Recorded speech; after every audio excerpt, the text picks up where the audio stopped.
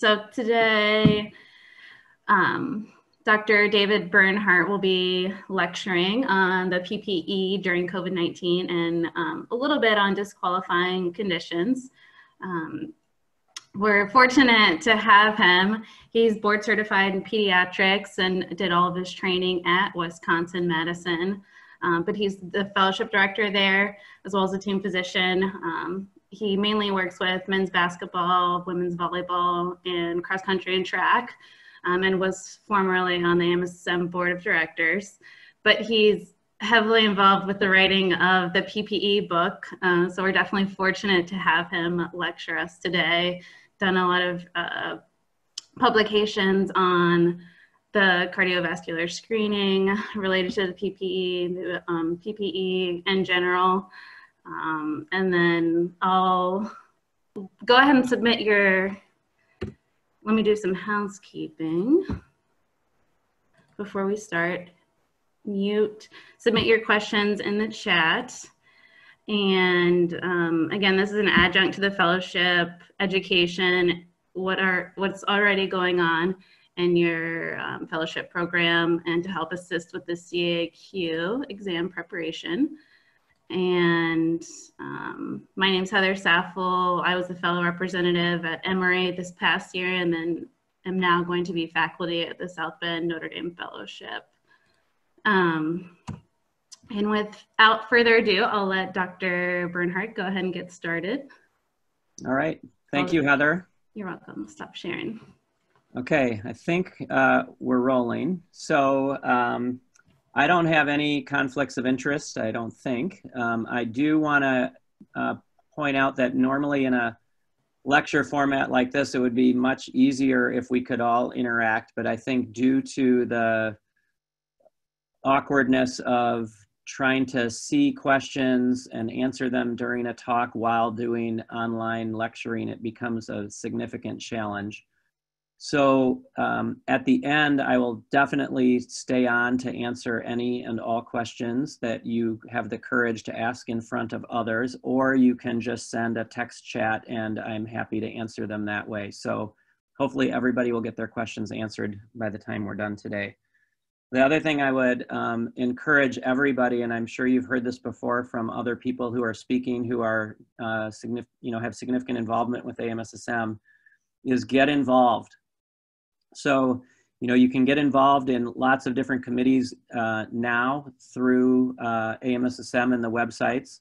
But definitely when you finish your fellowship, please get involved in any and all committees, whether it's, policy making, advocacy, writing groups, research, education. That's the only way this organization grows, is with diversity and others' ideas. So I highly, highly encourage everybody to get involved. Now, let's see. There we go.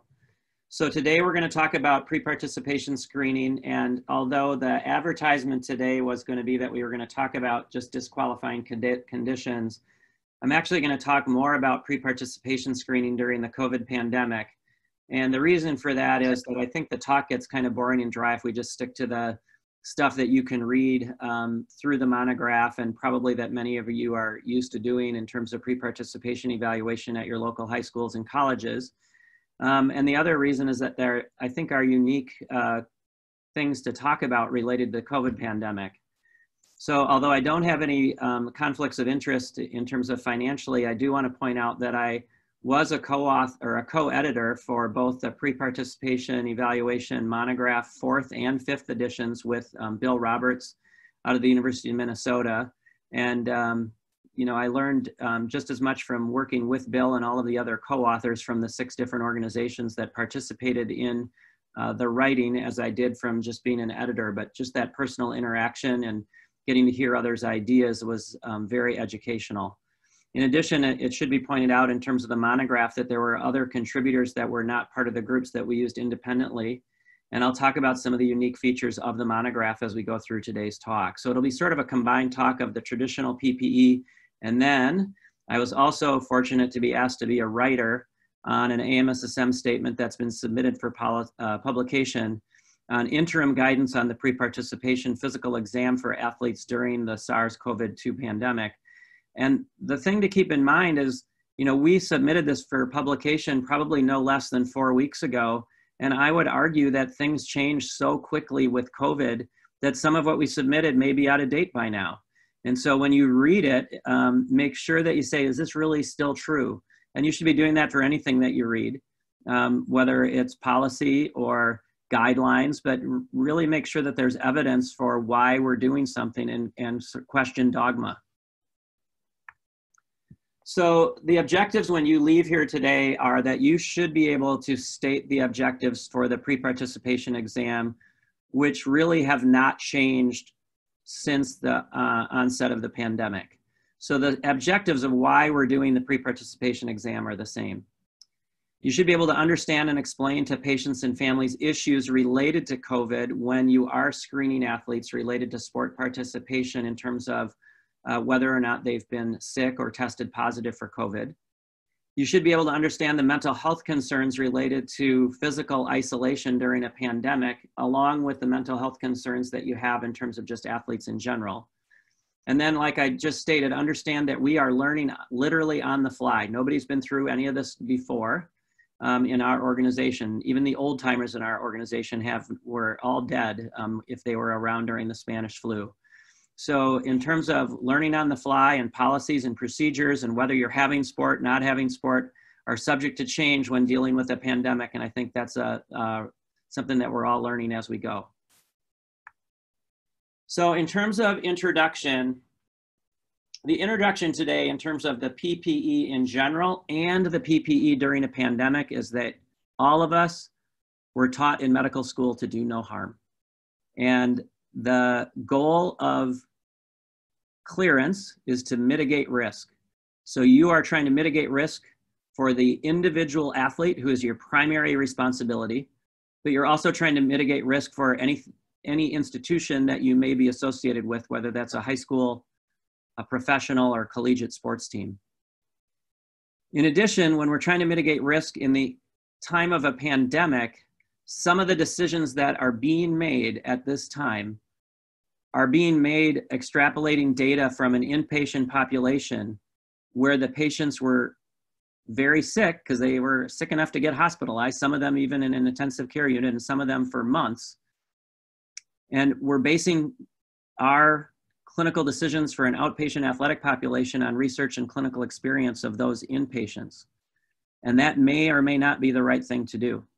But I think if we're trying to mitigate risk, we're trying to decide on what is a reasonable risk that we can live with in terms of allowing an individual to participate in sport and trying to mitigate risk in terms of should sport take place at all in the middle of a pandemic. And we can discuss that more in detail if you want at the end. So like I said, one of the goals when you leave here today is to know what the goals of the pre-participation evaluation are independent of being in a pandemic. And so the goals of the PPE, as stated in the monograph, are to determine the general physical and psychological health of the athlete. Number 2 is to evaluate the athlete for conditions that may be life-threatening or disabling. Number 3 is evaluate for conditions that may predispose the athlete to injury or illness.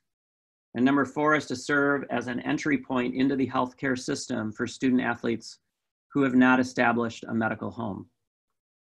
So nowhere on this slide does it say anything about a goal being to disqualify an athlete. And although the advertisement for today's talk was about disqualification, there's nothing in here about disqualifying because the overall goal of the PPE is to promote safe participation in sport, and we'll talk about that in a second. The goals of the pre-participation evaluation in the face of a COVID pandemic are to guide the athlete and family, again, in terms of safe participation in sport, to hopefully minimize their risk of contracting the disease, understand that exercise is medicine and exercise can be beneficial for everybody, whether they are an athlete or not, during a pandemic for both physical and mental health reasons. And so we still want to promote exercise, but we might not want to promote the sport they are likely wanting to participate in.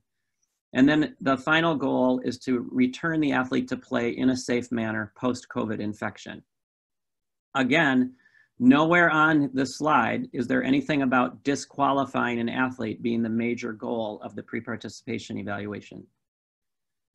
So the overall goal for AMSSM as a society in terms of exercise is medicine, whether you are participating in the back of the pack or the front of a pack of a mass participant event, whether you're taking care of a high school athlete who's playing at the varsity level, whether you're taking care of a high school or middle school or elementary school athlete who's participating at a club level in an organized sport, whether you're taking care of a collegiate or professional athlete, whether you're taking care of kids who are doing more what I would call freestyle sports, skateboarding, snowboarding, downhill skiing, jumping on trampolines, mountain biking, or whether a kid is just playing at recess, the overall goal is to promote the health and safety of that athlete in training and competition. And I would argue that everybody that I just talked about is an athlete by that definition.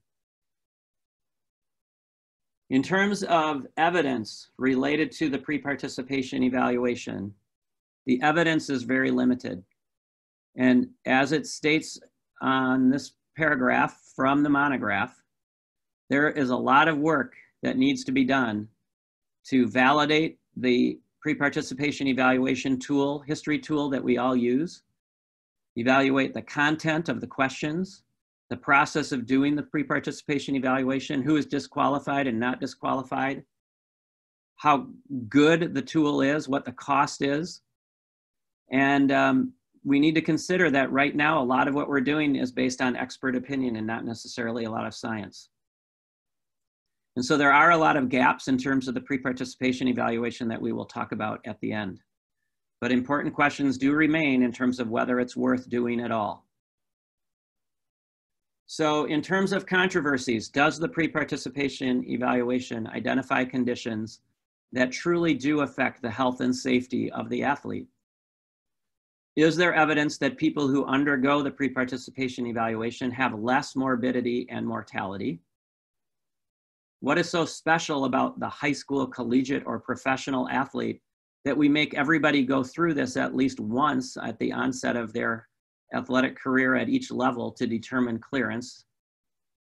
And why is this not considered the standard of care for everybody if we just said that almost everybody listed on that slide of active people? Why don't we make everybody go through a pre-participation evaluation prior to having them participate in sport? So all of the 4 questions I listed there are sort of follow-up related to what the goals that we talked about for the pre-participation evaluation are. And I think each goal has questions, and I don't know that they have answers. So in terms of just starting with some COVID issues, and is it safe for people to participate in sports? There are lots of factors to consider related to the safety of participation. So is the athlete fit, and are they asymptomatic?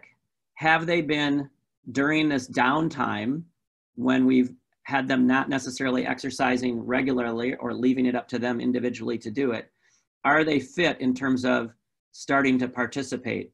I think there was a lot in social media among my colleagues and now your colleagues as fellows this summer in terms of the number of kids that people were seeing in their office with shoulder and elbow complaints where they had not been throwing a lot, and then they got clearance to play in some youth baseball tournaments and probably loaded their ulnar collateral ligament or their proximal humeral physis too quickly and didn't receive guidance from anybody in terms of how much they should throw. And I have a return to play program, and then they wondered why they were sore. So what is really the athlete's fitness level, and what is their risk in terms of participation? Are there accommodations that we can make in terms of decreasing their risk related to COVID? Is that potentially wearing a mask, different ways of playing the sport? So as an example, the youth tennis players around here are playing where each player has their own 3 balls that they only touch with their hands. And if the ball ends up on their opponent's side of the net, the opponent is supposed to flick it back to them using their racket, not their hand. So now you have 6 balls strewn around the court instead of 3. But theoretically, you're decreasing your risk because nobody's touching the other person's balls. In terms of venue analysis, are you going to have the venue with or without spectators? Who else is going to be there? How much are you going to screen everybody? Where are you going to screen them? When are they going to get screened? So Heather and I were talking before my talk today about the local professional soccer team in our area. So there's an agreement among at least the USL, the United States Soccer League, and we're in the 2nd level of that league, that everybody's using the same lab. And everybody is supposed to get tested once a week on the Tuesday or Wednesday before a weekend game. And they have to have a negative result within 7 days. Well, that means they tested negative 4 or 5 days before their match. And you have to be using a lab that's reliable. Well, last week I was tested, so I covered the game last weekend. I was tested literally 10 days before our match. I didn't get my result back for 7 days, and they lost 5 of our athletes' lab tests, and they were still likely allowed to play. Well, what's the quality and reasoning for doing that kind of testing in COVID? What's the reliability? So how really controlled is your venue when you're sending your athletes back to play? Understand what local statistics are and local rules are. There are obviously what people are calling hotspots around the country, and is it safer to play in rural Montana or rural Idaho than it is in the middle of New Jersey or Arizona or Texas right now? And so you have to think about that. You have to think about how you're going to get to the venue. If you have a positive athlete and they all rode on the same bus with the windows up, probably everybody on the bus is going to be a contact, and therefore you're going to lose a whole team in terms of quarantine. So you have to think about that. And ultimately, I think things will return to normal when we have a vaccine, and the majority of our country is participating in a national vaccine program to hopefully eradicate this illness from our country, as doing physical distancing and social isolation doesn't seem to be making much of an impact at this point, likely due to non-compliance. So in terms of safe exercise, exercising outdoors is likely very safe. Exercise where you're not sharing equipment is likely very safe. And exercise where you can physically distance from one another is likely very safe. For the cross-country runners, I joke that if you're leading the race, it's probably pretty safe. If you're running in the middle of the pack, we don't know. In terms of contact or collision sport, again, what is the testing availability and how reliable is the testing, and what is the turnaround time? Are you able to contact trace? What's the disease burden in your community? What's the overall health of the athlete? And are there ways to mitigate risk not only for the athlete, but for team contact and collision sports? You have to look out for the coaches, the officials, and administrators who might be also attending the events. So switch gears a little bit to go back to the PPE in terms of what we've talked about. We talked about in terms of trying to incorporate the pre-participation evaluation into the routine health supervision visit for all children starting at age 6, and that they should go through this pre-participation questionnaire at least every 2 to 3 years. There's a definite priority that in the majority of cases, these pre-participation evaluations should be done in the medical home, related to medical record access, confidentiality, the primary care provider knowing the patients well. And we do talk about in the monograph about making sure the kids come in every year and try and focus on different things every year related to anticipatory guidance and safety, child development, and adolescent risk outside of sport as well.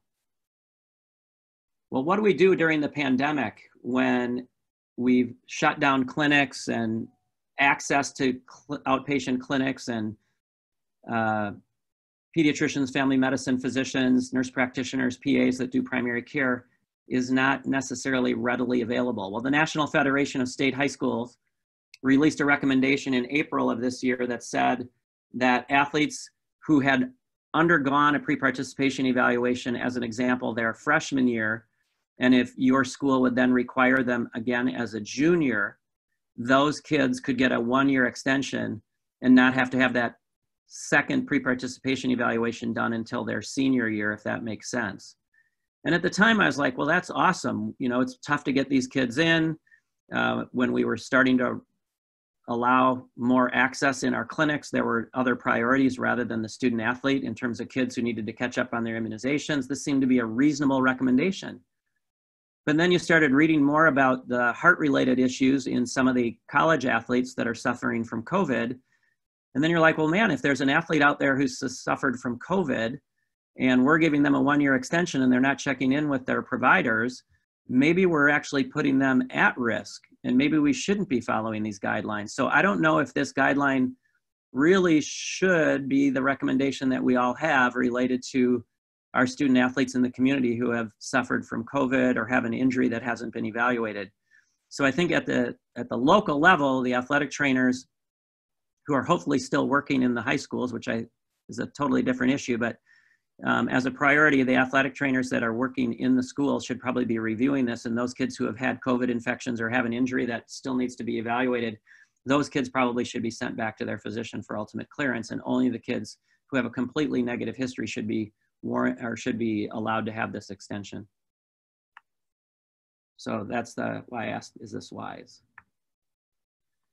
The main point of emphasis that's new in the pre-participation 5th edition is mental health screening. And I can tell you that I get more questions about this than any other part of the monograph. And that's because people don't read the monograph, they just want to use the form. So I would encourage everybody to get a copy of the monograph and look at it in detail in terms of disqualifying conditions and issues related to mental health and transgender athletes and the whole thing. But in terms of what generates the most questions, mental health screening. So the 4 questions that are on the pre-participation evaluation pertaining to mental health are listed right here. And this is copy and pasted right from the monograph. Over the last 2 weeks, how often have you been bothered by any of the following problems? And if they answer a score of greater than or equal to 3 in either subscale, questions 1 and 2 combined or questions 3 and 4 combined, then that is positive. And what do we do with a positive answer on any of the history questions related to the pre-participation evaluation? We ask more questions. This is just meant to be a screening tool. So if you have somebody who answers positive, you need to figure out how bad is it? And so we will talk about that. But in terms of mental health, the other part of mental health related to COVID is that there are significant mental health concerns. And my colleague here in Madison, Tim McGuine, along with other people's names you might recognize, Stephanie Clethermeese, who spoke at your fellow conference earlier this year, Dr. Reardon, who's a psychiatrist who's very well known nationally and internationally, and fortunately for us, we have her here at the university.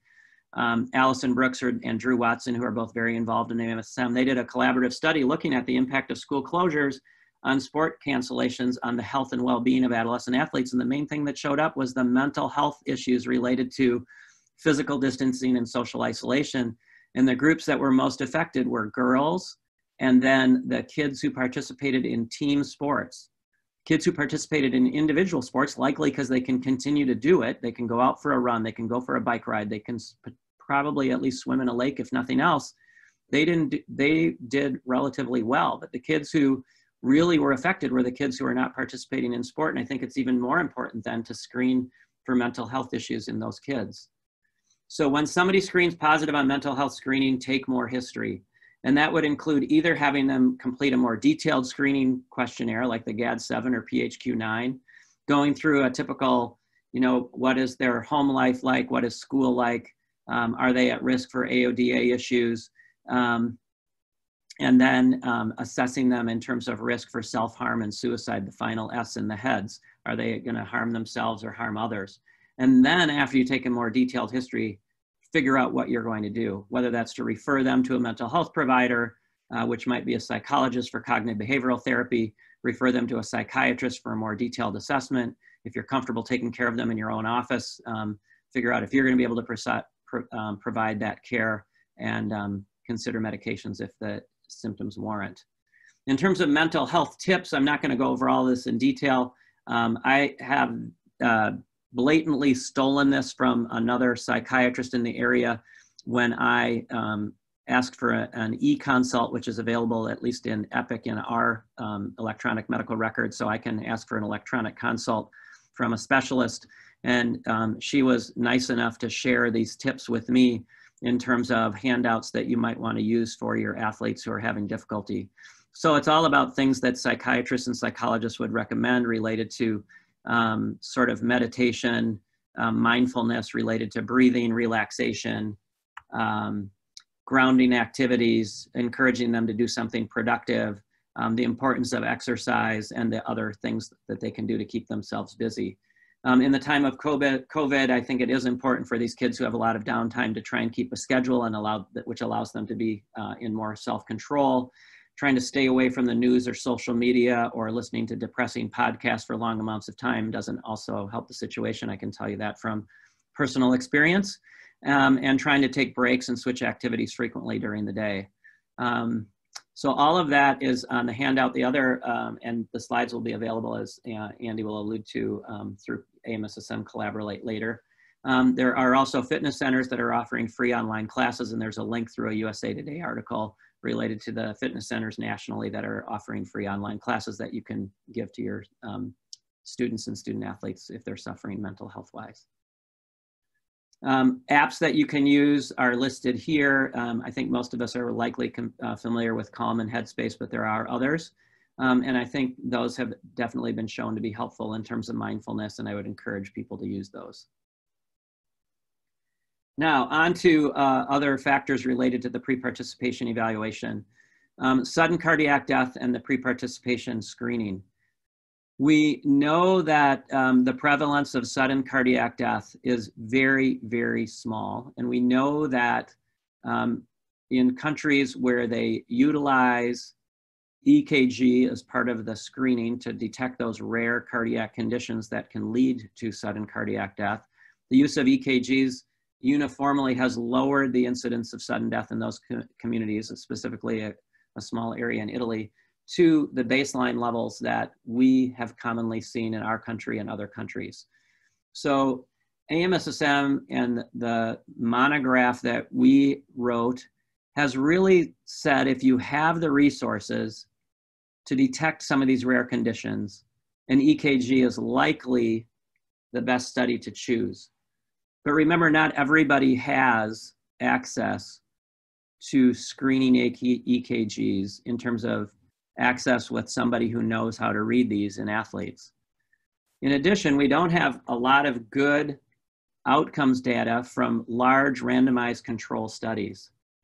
So I think it is okay when you're doing the pre-participation evaluation to use sort of a patient-centered shared medical decision-making approach in terms of whether or not you're going to get an EKG. And you may target higher risk populations, such as the Division I collegiate basketball population as an example, and do EKGs more on the high risk populations and not do EKGs on the lower risk populations. And there is the reference in terms of the AMSSM position statement related to sudden cardiac death screening that is listed there that people can look at. The thing to keep in mind, the graph in the lower corner, is if you look at the risk of death related to homicide in the dark green, suicide in the lighter green, and then unintentional death in the very small light gray bar, you can see where you should likely spend more of your time in terms of screening if you're going to prevent sudden death.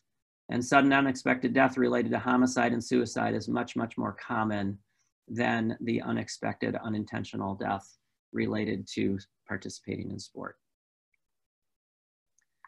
Related to COVID, we have learned more recently about myocarditis associated with COVID.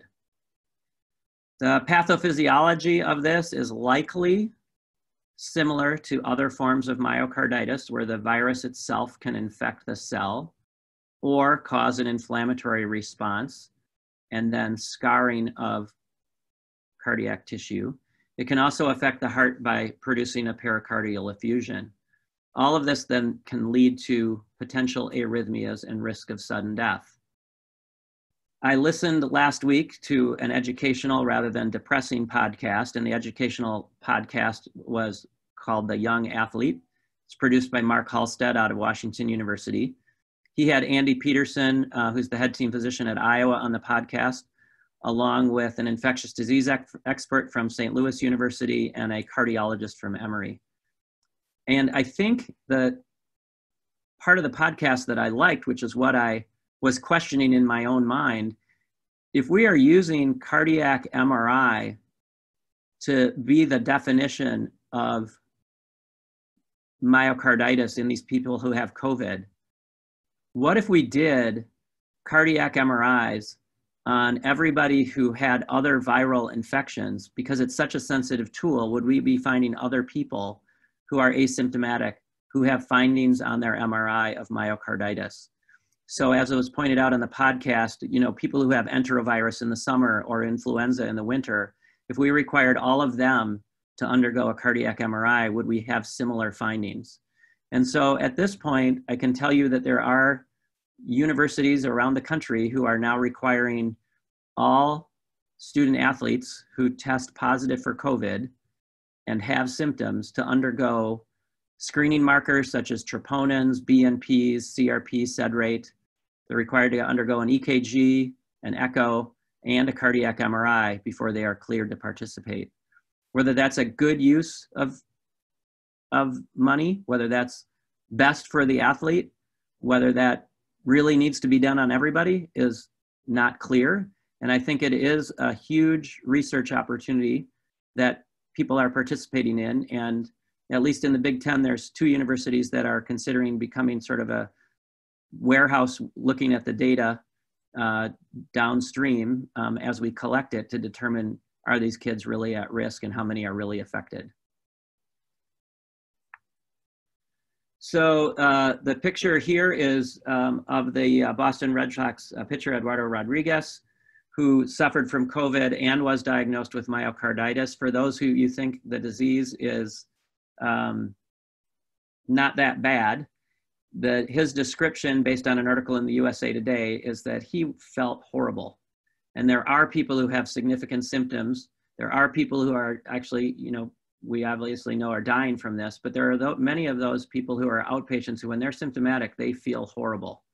And he felt, according to his quote, that he was 100 years old.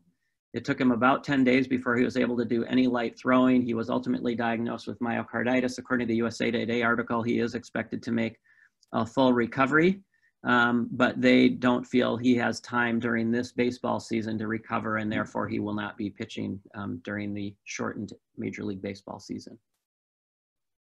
In terms of recommendations for exercise in athletes based on symptoms in COVID-19, again, there are lots of expert opinions, but not a lot of research. So some of this is related to recovery from influenza and other viruses. Some of it could be extrapolated from how we sort of guide people back after mono and other issues. But the main point is to do this gradually so that if they do have symptoms, you can catch them and then potentially do other testing or just try and improve their fitness more slowly and not subject them to injury. So in this article published in the European Journal of Preventive Cardiology earlier this year, if you were positive for COVID symptoms and had a positive test result, their recommendations for self-isolation are listed 7 to 14 days. And obviously in our country, the recommendation is the last 72 hours of that self-isolation period, you need to be asymptomatic. You want to refrain from exercise until you've been symptom-free for 7 days. They want you to consider clinical assessment in the appropriate environment, including blood tests such as troponins and CRPs. And if positive for troponins, then consider a 12-lead EKG, echo, and cardiac MRI. And then if you have evidence for myocarditis or pericarditis, treat them accordingly. If they are negative for COVID symptoms, but a positive test result, again, refrain from exercise for 7 days from the test result. And if symptom-free after this period, consider graduated return to training and return to normal. And this all seemed awesome until some of the universities in the Big Ten were reporting that even people who are positive test negative symptoms, were having evidence of myocarditis on the cardiac MRIs that they were doing routinely. So I don't know if this guideline should continue for everybody or not. And I think that's what we're going to try and answer. If people are positive for COVID symptoms and negative in terms of COVID testing, I think it is okay to repeat the COVID testing because it might be a false negative, especially if you're doing it early in the course of the illness. Manage them like you would anybody else with a viral respiratory illness. And if there's a high index of suspicion, again, repeat the COVID testing.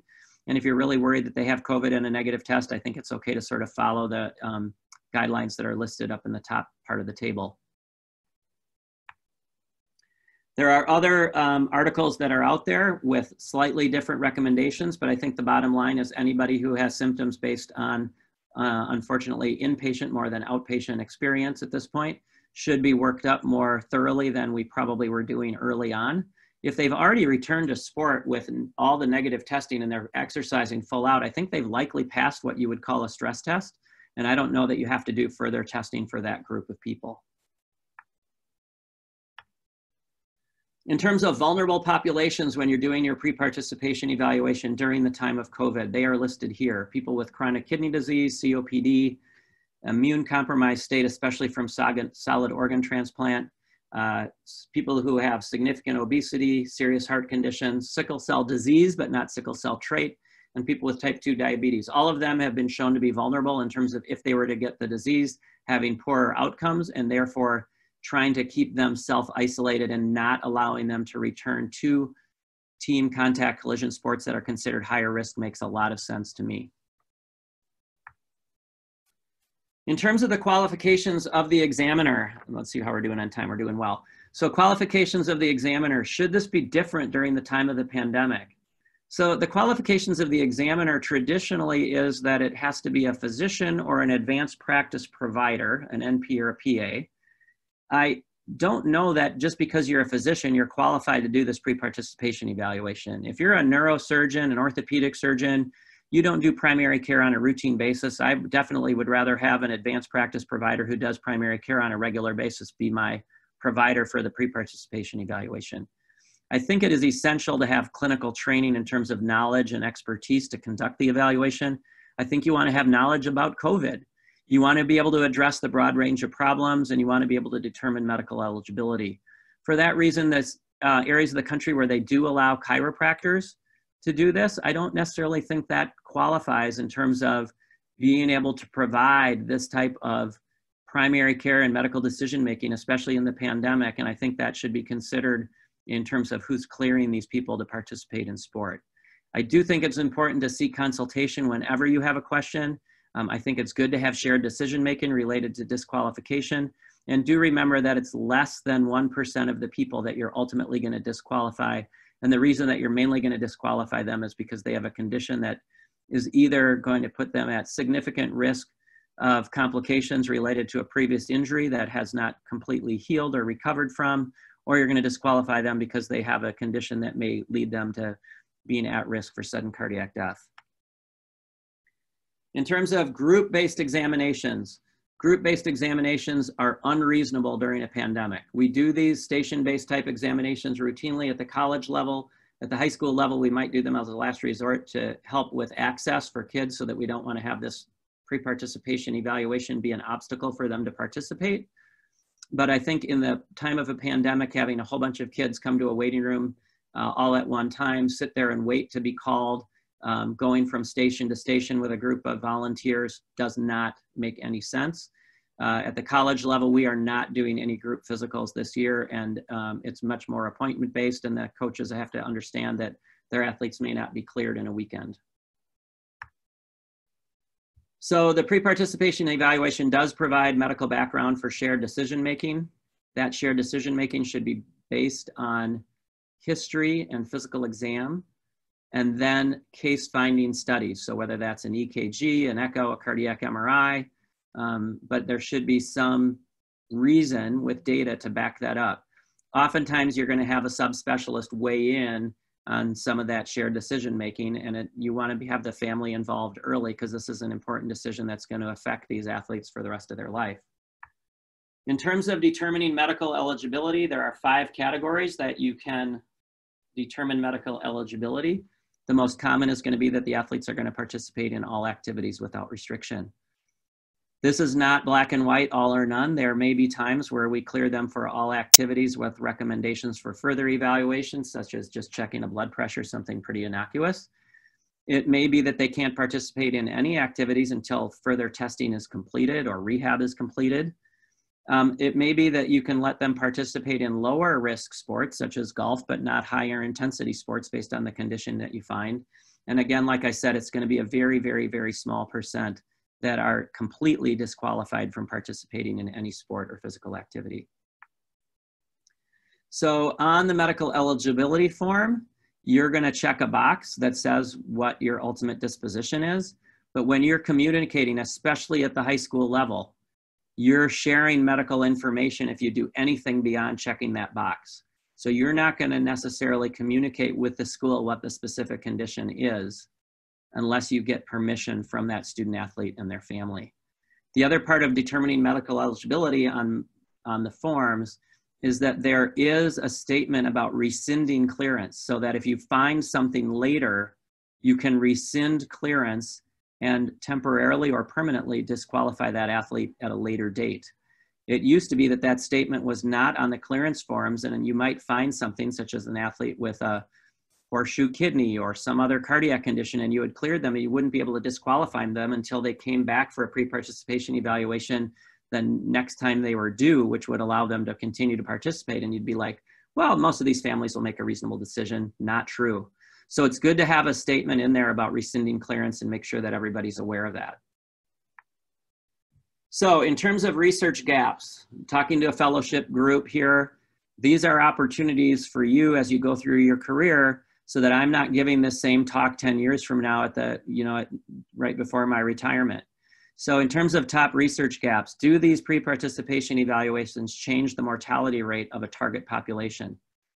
Are individuals excluded from sport participation necessarily lives saved by screening? Are abnormalities found at the pre-participation evaluation for a target population different than those found during routine health supervision visits, and therefore should be done separately? Are these abnormalities that are found clinically meaningful, and are outcomes modifiable? In other words, if you found that somebody has hypertrophic cardiomyopathy, that might be clinical meaningful. But if you tell them that they can't participate in a high school or college activity, but then they go and play recreational basketball and die while playing recreational basketball, have you really modified their outcome? Do pre-participation evaluation requirements adversely affect sports participation rates? And are those participation rates disproportionately affecting individuals at socioeconomic or medical disadvantage? Do requirements for follow-up testing for abnormalities lead to harm, potentially finding other problems?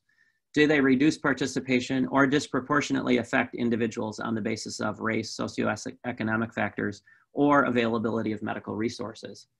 And what is the relative importance of each of the questions on the questionnaire in preventing or modifying morbidity or mortality from sport participation?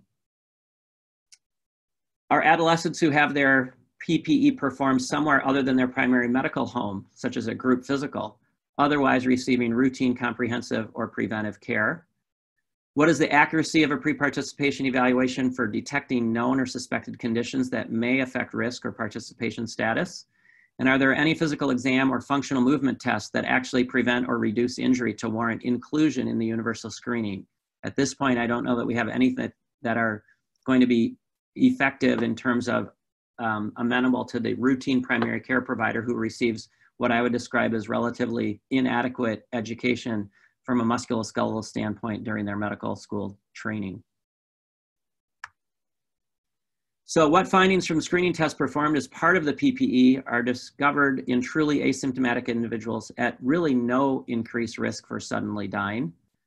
And then the final question that's really a hot question that's been around for a long time, and there has been a little bit of traction trying to get this off the ground, but not enough nationally, is does trying to regionally or nationally store electronic PPE findings, whether that's positive answers on a questionnaire or physical exam findings, reduce fragmentation of the medical record, improve follow-up on abnormal results, reduce errors, reduce legal risk, and come with a data storage base so that you can determine some of the sensitivity and specificity questions and findings related to this screening type of pre-participation tool that we are all using.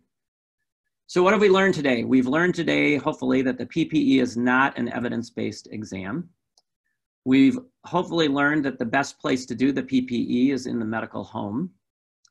At this point, history and physical exam should drive case finding studies rather than screening everybody with an EKG or echo or whatever other cardiac tool you might want to use.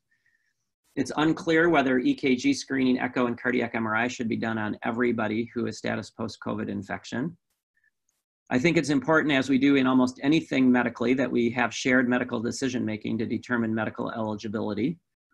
And that the final thing we tried to point out is there are lots of research opportunities, and we don't know much more than, unfortunately, we did 4 years ago or 5 years ago when I did the monograph number 4. So I think these are the references that I have that are out there related to sports participation and COVID. I don't have the pre-participation monograph up, but if you Google pre-participation monograph edition 5, it is available through the American Academy of Pediatrics, who was the publisher of the monograph, because we needed some place to publish it, and they do publish things, whereas AMSSM doesn't have really a publication arm that published textbooks and that kind of thing. So that's why we chose the American Academy of Pediatrics in terms of who we collaborated with. And the monograph is mainly targeted towards the middle school, high school, and college level athletes. So I think we'll get rid of that. And it's time for any questions. I can't really see the questions, I think, unless I stop sharing. Maybe I can chat. So if people want to ask questions verbally and I can go into the chat, we can go there. So, go ahead, Heather. I don't see any questions just yet, which was the case last week as well. So I asked a couple questions. Excellent. It's always good to be a prepared host and moderator. But definitely for any fellow or faculty on, please feel free to share your questions in the chat or unmute yourself if you're brave enough to talk. But I'll go ahead, and I reached out to a couple of fellows yesterday too to see if there were any questions they would like me to ask. One question that came up was, and you might not know percentages with this, but what would you, as far as cardiovascular screening in your exam or others that you know of, what would you say are some of the more sensitive tests and high yield in the physical exam maneuvers? Okay, so I think the answer to that is that there is no super sensitive cardiovascular test that is going to make the diagnosis. You know, the most common cause of sudden cardiac death, as hopefully everybody knows, is hypertrophic cardiomyopathy. The majority of people with hypertrophic cardiomyopathy have a non-obstructive pattern of the disease. Therefore, they're going to have a fairly normal exam, or they may have a very, very subtle murmur. The best case example I can give related to that is we used to do pre-participation evaluations on every University of Wisconsin football player every year. And we would do them, the upperclassmen, we would do, because they'd already been cleared the years before, we did them right after a workout where they would hold their fall camp, which is at a local seminary area near Madison. And there was a kid where the resident could literally hear this huge murmur right after he worked out, like grade 4. You could have your stethoscope tilted on its side and easily still hear the murmur. And when we sent him in the next day to see the cardiologist, because obviously there was something wrong with his heart, there was no murmur at all. And the cardiologist looked at us like we had a third eye. And he turned out to have pretty bad cardiomyopathy on his echo, and his career was over. And so the findings on the physical may be variable in terms of when the person is worked out and how hydrated they are and what their cardiac output is and whether they have a fever. But a lot of these people are going to have a negative physical exam. And so I wouldn't rely on anything physical. I would argue that the most sensitive thing to do for something that you're going to see obviously on a physical exam is know the criteria for making a diagnosis of Marfan syndrome, that you can make without a stethoscope.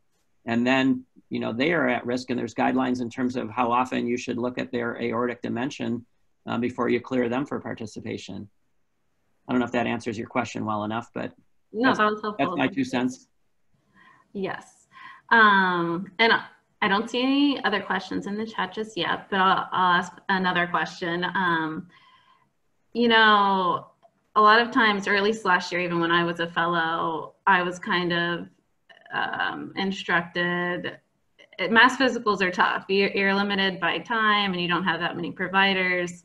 And so you want to do it. And I know they're, you know, with COVID, we're not doing those as much, but still want to bring up mass physicals in case they're still going on even after COVID. Are there any things that you really want to focus on with your history or exam, and not like, don't let time affect, like the key points to really hit with those? So the mass physicals are really challenging. So if you have to get 40 or 50 kids done, like we sometimes do for the uninsured in our area in a night, you're not going to be allowed to spend a lot of time. And so you need to make sure that the form that you are using, which is available online for free without buying the monograph, you have the student athletes use that form and make sure that form is filled out with hopefully a parent who knows their history. So one thing that has been shown in research in the past is that, especially at the high school level and probably even at the college level, kids don't know their medical history, and they for sure don't know their family history really well. So making sure that as the person who's checking those kids out, you are reviewing that history in detail. And if there is a positive answer, you're going through follow-up questions and not just trying to rush them through. The other part of it that I think is really important from a public health standpoint is to do this in conjunction with either a public health nurse and a school nurse, where at least in the state of Wisconsin, there's a large database for kids who live in Wisconsin, and you can track their immunizations and have immunizations available when you do this. So at least you're giving them the vaccines that they need, you know, whether that's a meningococcal vaccine, their tetanus, their HPV, have everything there so that you're doing at least a little bit of comprehensive care, and you're not going to have time to do any of the anticipatory guidance. And the other thing I would say with group physicals like this, especially for the high school kids, is you're only there to clear people who are absolutely perfect. If there's any question, you don't clear them, you bring them back, you get the test done that you need to, and then you clear them. Don't feel pressure that you have to clear them that night. That makes sense. That was a good last highlight point. Well, thank you so much for the awesome lecture. I see one thing in the chat. Oh, yeah. Yes. So, hello, Mavish. The question is about whether I have thoughts about reviewing the concussion history. So what does that conversation look like? If they've had a concussion and I usually go through how many concussions have they had? What was the time frame between concussions? Did they fully recover between concussions? Are they having any symptoms related to persistent headaches, dizziness, headaches with exercise, dizziness with exercise? And then, are they completely normal per parent's report? Are they academically functioning at the level they used to prior to the concussion? And are they having any processing problems? And by that, I mean, can they do the same amount of academic load as they could prior to their concussion in the same efficient manner that they used to do it?